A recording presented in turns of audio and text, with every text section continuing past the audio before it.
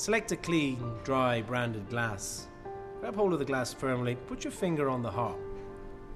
Take it at a 45-degree angle.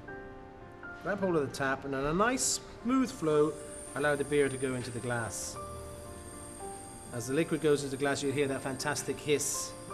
Straighten up the glass, bring it up towards the top of the harp, and then a nice, slow, smooth stop. Bring the glass down and allow it to settle. Here's where you get that fantastic cascade and surge with the nitrogen bubbles lying dormant in the beer, now come out of solution, and they try to form a wonderful creamy head. That gives us this wonderful look that we can then top up later on and create a dome across the top.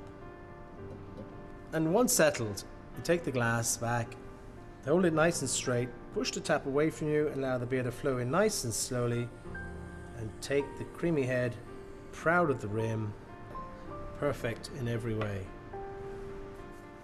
And now part 2 of a great Guinness experience, the savour, and how to drink a perfect pint of Guinness. First of all, you never look down at a pint of Guinness, you always look to the horizon. Bring that elbow up.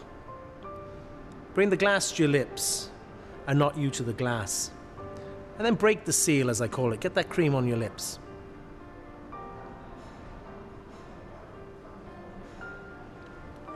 And now enough liquid to flow under the head to energize those taste buds.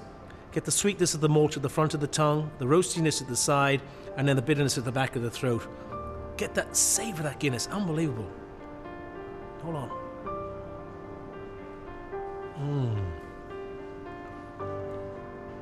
Enjoy it.